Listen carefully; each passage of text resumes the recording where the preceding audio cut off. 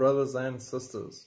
A woman is set to marry an AI hologram, ushering in a weird new era for human-robot relationships, which, by the way, will add and help with depopulation, because how's she going to have a baby? A Spanish-Dutch artist is set to marry the hologram this summer, with the groundbreaking union ushering in a weird new era of human-robot relationships. Alicia Framus will marry her holographic partner, AI Lex, who was trained from the profile information of her previous romantic partners, according to a press release.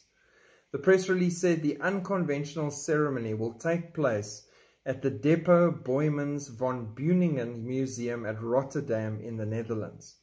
The ceremony will feature a unique ritual for the union between a human and an avatar, and guests will be served with molecular food that can be enjoyed by both humans and humanoid entities. According to the press release, Framus, who has posted videos of her cooking and eating with AI Lex, previously had a relationship with a mannequin named Pierre. Framus claims she will be the first woman to marry a hologram.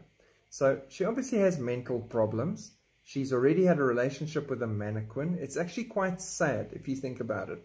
And now she's marrying an AI. She's catering to entities.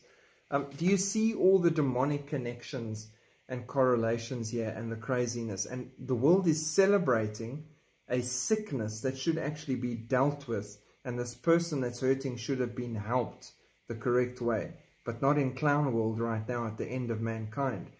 Go back to Psalm 52 verse 7. And just as they did not see fit to acknowledge God any longer, God gave them over to a depraved mind to do those things which are not proper. This is an example of that. And we will see more of the same as long as we're still here. Shalom.